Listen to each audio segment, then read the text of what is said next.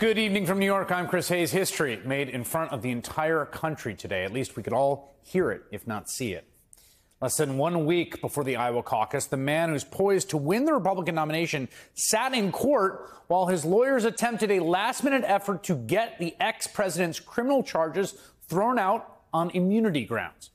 In Donald Trump's federal election interference trial, one of the last chances to hold him accountable for the crimes of January 6th before the upcoming election, his lawyers stood before the D.C. Circuit Court of Appeals, probably the second most important court in all the land, and before the nation and those three judges argued that a president can effectively do whatever he wants, no matter how malevolent, without any legal consequences.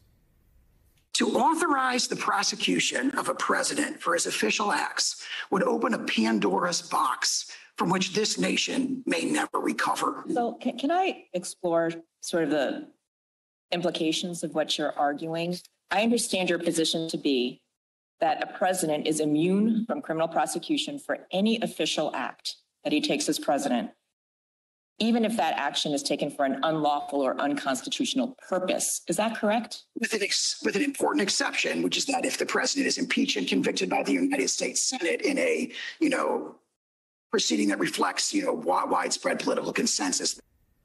Okay, so there you have it, in case you weren't tracking. So the official position of Donald Trump is that as long as he or any president can hold on to 35 votes in the Senate to avoid impeachment conviction, there can be as a matter of constitutional bedrock American law, there can be no criminal accountability for anything he does, no matter how violent or evil.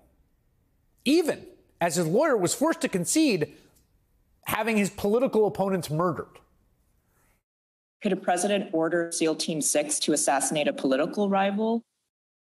That's an official act in order to SEAL Team 6? He would have to be and would speedily be, impeached and convicted before the criminal prosecution. But if he weren't, there would be no criminal prosecution, no criminal liability for that?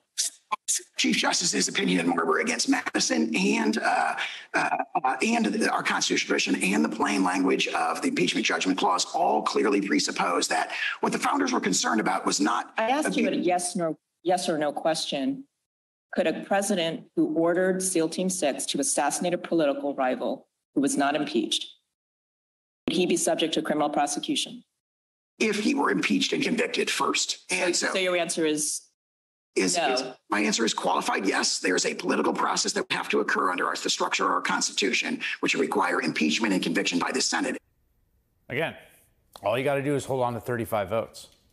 You hold on to 35 votes in the Senate and you can have your political opponents murdered. You can have anyone murdered. You could do whatever you want. You got 35 votes in the Senate, and there is nothing anyone can do anywhere in this country under the structure, they say, of the Constitution. They are not trying to hide it. Trump's argument is some of the most breathtaking, aggressive public articulation of a vision of American dictatorship as we have ever seen. And I want to be clear here. I mean, it's obvious, but it's worth stressing this. This was not being made in a fundraising email by like a low-level staffer, right?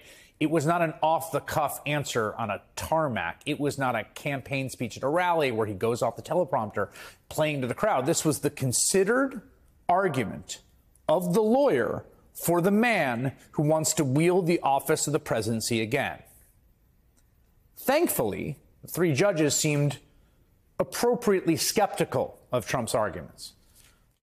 All of your other arguments seem to fall away. Your separation of powers arguments fall away. Your policy arguments fall away if you concede that a president can be criminally prosecuted under some circumstances. Even under Clinton, where there's a deal cut, under President Nixon, where there's pardon given, there's an assumption that you could be prosecuted, because why enter into those particular acts? I think it's paradoxical to say that his constitutional duty to take care that the laws be faithfully executed allows him to violate criminal laws. Yes, Judge, respectfully, I agree. I do think it's paradoxical. Now, the lawyer for Special Counsel Jack Smith's office did an admirable job both outlining how ridiculous the ever-shifting legal argument from Trump is And also, again, to reiterate the very dire consequences that could follow from this preposterous theory of presidential immunity if adopted. And the defendant's theory over the course of this litigation has evolved a bit. And I think now before this court, I understand the argument to be principally sort of a principal submission to be, as you've just described, this, what we call in our brief, the conditioned precedent argument, that there is only liability, criminal liability for a former president if that president has been impeached and convicted. And that is wrong for textual, structural, historical reasons, and a host of practical ones, one of which I'll start with, again, to just amplify the point. It would mean that if a former president engages in assassination, selling pardons, these kinds of things, and then isn't impeached and convicted, there is no accountability for that individual. And that is frightening. A lawyer from Smith's office also noted that while the criminal prosecution of a former president is unprecedented, so were Trump's crimes against American democracy. Never before has there been allegations that a sitting president has, with private individuals and using the levers of power, sought to fundamentally subvert the democratic republic and the electoral system. And frankly, if that kind of fact pattern arises again, I think it would be awfully scary if there weren't some sort of mechanism by which to reach that criminally.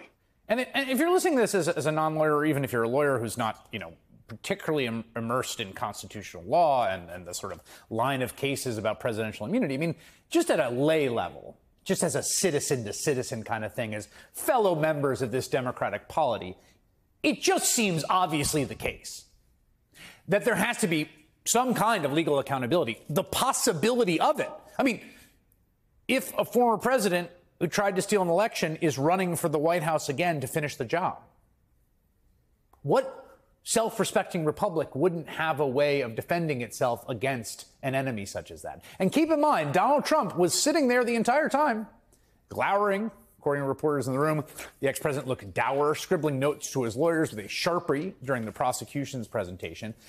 And it sounds like his message got through to them because towards the end of the same proceedings, we heard some particularly Trumpian arguments from his attorney when responding to the plain truth put forward by Jack Smith's team.